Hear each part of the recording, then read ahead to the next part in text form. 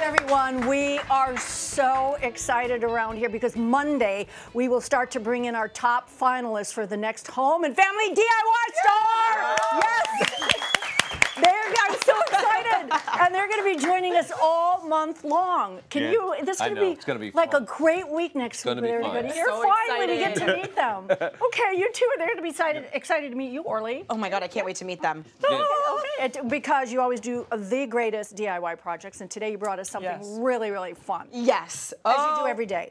So these I'm really excited about. So I saw these incredible Gucci heels. Gucci did them. Alexander Wang did them. They're a really fantastic trend. There they are. Oh my God. And they're really, really fabulous because they're sort of a take on that really preppy loafer, but they're done in these just incredible, fabulous, wild heels. And we had Nikki Sharp on the show a little while ago, and Christina and I both clutched each other instantly, and we're like, look at those shoes, we have to make them. So there are her shoes, and these are the ones that I made, inspired by hers, and they're pretty darn accurate if I do say so myself, you guys.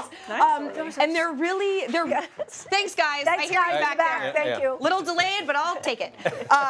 This is really easy to do, and really all that you need are a pair of heels that you already own. They're not going to be changed permanently, so you don't have to worry about ruining them. So something that you love, you can use. And then go to your fabric store and either look for, they've got faux leather on the roll. A lot of places will have bins of scraps. So at my fabric store, all of these were $3, and they were different shapes, different sizes, and I just picked a wide variety. I got started on the ones I'm wearing earlier today, so let's take a look and I'll walk you through the steps. So these are the materials. I had, scissors and my rotary cutter, my ruler. And the first thing you do is mark how wide you want them. Though I found that about 3 inches wide and about 4 inches long was really the right size for most heels. So you're gonna cut. I use one of these rotary blades just because it's easy, but regular scissors are fine. You would just mark it with a pencil and then cut.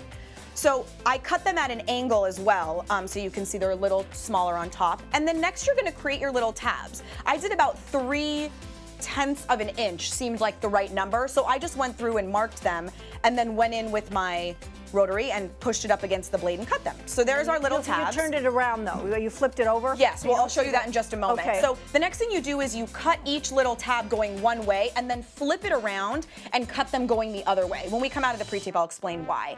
And then I got these really big kind of industrial safety pins. They have these at fabric stores. You can get them online too.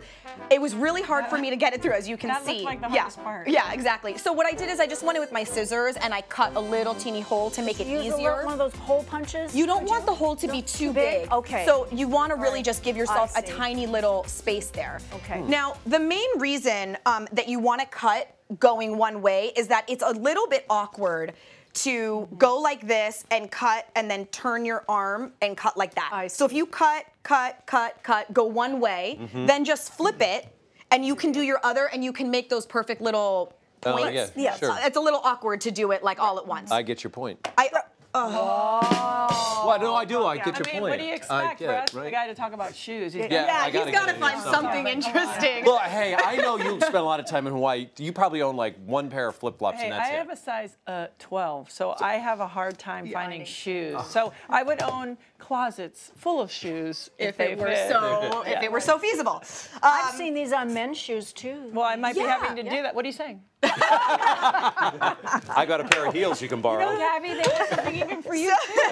I didn't mean it that way. I was just good for him because I just looked down at his shoes and you can put them on. And that's the thing is it kind of is a take on that sort of classic preppy loafer that are done on men's shoes and they're being done in heels. Now, another thing to consider when you're buying your fabric, Would that be hard to cut, you think? No, I did it. So this is actually it right here. Each fabric has 2 sides. So if you want, take a look at the fabric that you've got and consider doing the reverse side. The same with these. So see, this was the color of that leather. It's a really beautiful eggplant color. I thought a sort of contrast would look nice, but a similar texture. So using the other side, consider that. And now the way that you apply it, there's 2 sort of things you can do. One would be top stick. What is top stick? So top stick, we all have, we all have it because, especially in television, because it keeps our clothes in place. It's double-sided tape, but it's really strong. You can get it on like Amazon or Sally's carries it. Another thing is like this is 3M double-sided Scotch tape, that would work. Or if you want to make them interchangeable, you could use the double stick Velcro. Because then you could put the Velcro on and you could swap colors. But basically, the final step and all you're gonna do is you'll take your tape, put it right on the base of your shoe here, and then take your little loafer piece, and you kind of want to have it stick out a little. That's sort of the look here, is that it goes, the heel goes down, and then it kind of pops up like that.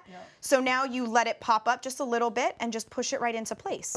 Oh, and now perfect. this is here for as long as you want it, and when you're over it or the trend is gone, you take it off, take the tape off, and move on. And put shoe clips on. And put shoe clips. We'll find something else to do next week for those shoes. How much?